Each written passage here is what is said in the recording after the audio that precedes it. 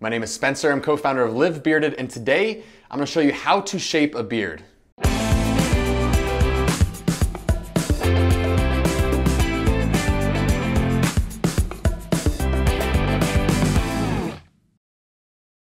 All right, so before any beard trimming starts, it's important to note that you want to style your beard with whatever beard products you use before any trimming takes place. So here with Justin here, he's let his beard grow out. He hasn't trimmed in any lines yet. We're gonna line those up here, but it's important to note that he's already applied his oils, already applied his butter, and we're just gonna comb his beard. We do this so that your beard is gonna lay the way that it will on any given day. That way you know exactly what you're taking off and what it's gonna look like on a daily basis. All right, so the first line we're gonna take in here to shape this beard is gonna be your top line. Now your top line is essentially the line that connects from your sideburn to your mustache. And what we're really looking to do here is just trim the kind of rogue hairs above the bulk of where the beard grows in. So most of us are gonna have beard hairs on the cheek here, and they're gonna obviously grow down into the neck. So all we're really looking to do for this line is take everything above kind of where the bulk of the beard grows in. So grab your clippers here, pretty straightforward. You really just wanna go again from the sideburn over to the mustache.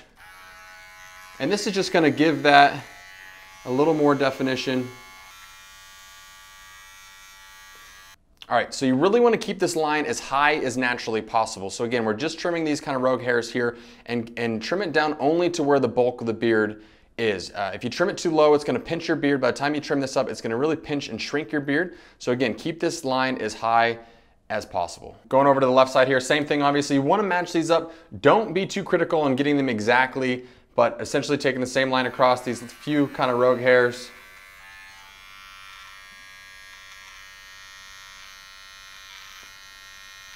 All right, next up is gonna be your back line. Now the back line is really just a line coming off the back of the sideburn. And the idea here is to really run this line straight down. So what we're gonna do is really just clean up the hairs that are on the back side of kind of where the sideburn line comes down. So again, what this is gonna do is just really uniform, bring in better, tighter shape to your beard, better define it, and kind of clean it up here. So I just, again, take the clippers, get some of these rogue hairs off the back of the sideburn. Make sure you comb it again.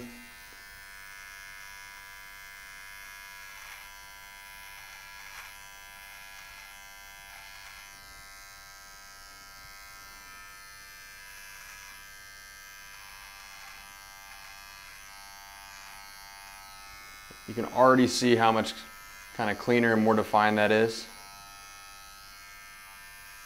And it's important to note that I always start small because you can always take more off. So I would say the first pass, don't take it all the way in where you might want it. Slowly kind of creep it in here, step back, take a look at it, look up for me.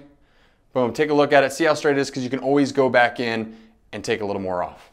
It's the same thing on the other side. Again, just kind of back of the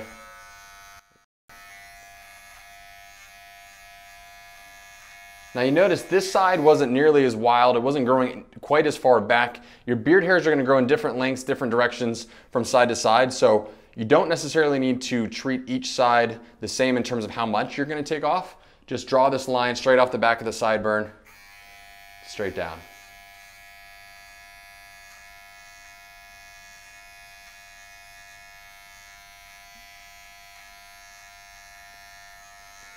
All right, so the third and final line that we need to go ahead and trim in here is the neckline. Now, one of the biggest mistakes we see is guys trimming their neckline in on their jawline.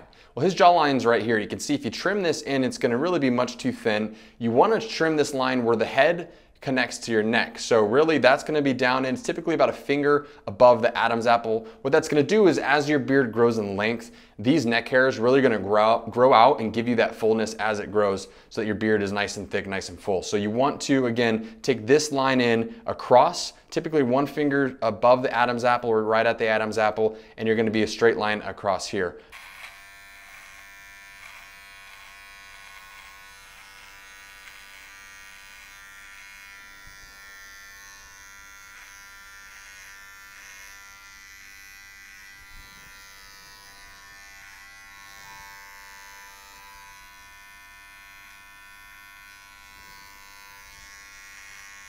When it comes to these corners here, you can either square them off where you're running this line straight off the back of the sideburn and it meets at kind of a 90-degree angle, that's gonna give you a more boxed look. So again, you're coming down here and you're gonna hit it with a 90-degree angle. If you want this to be more of a box square beard as it grows out, you can do a hard line square here. Otherwise, if you want a little more of a natural look, you can kind of round this, and that's gonna give you a little bit more rounded corner, a little softer.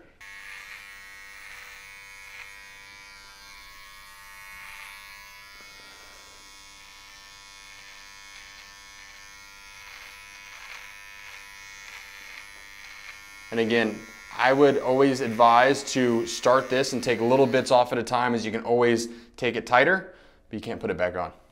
All right, so really we just want to keep working to this left side here. Same idea, obviously, just running this line kind of horizontally across his neck, right at the Adam's apple, just above.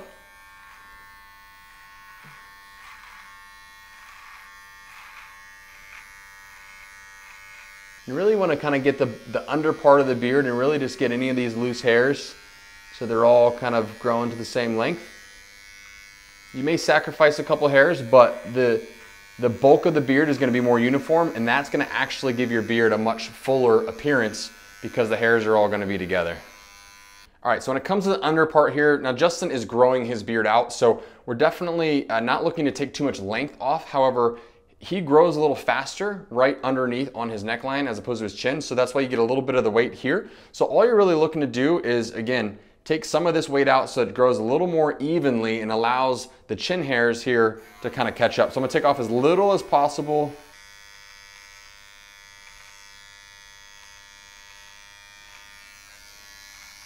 So it's really as simple as that. When you're looking to shape your beard, just again, focus top line, back line, neckline. Justin here is growing his beard out. So again, we didn't really take much length off, but just gave it definition. And by bringing this line in, defining this back line, bringing the neckline in, not only is your beard more uniform, but it looks so much better. It looks fuller, it looks healthier. Also, we didn't touch on the mustache in this video. We have a different video on mustache trimming, so make sure to check that out. We're gonna let his grow out because he's gonna get a sick stash coming. But if you have any questions on trimming, if you have any questions about what you saw here or anything else, feel free to reach out anytime to support@livebearded.com. So keep it growing, and as always, live bearded, brother.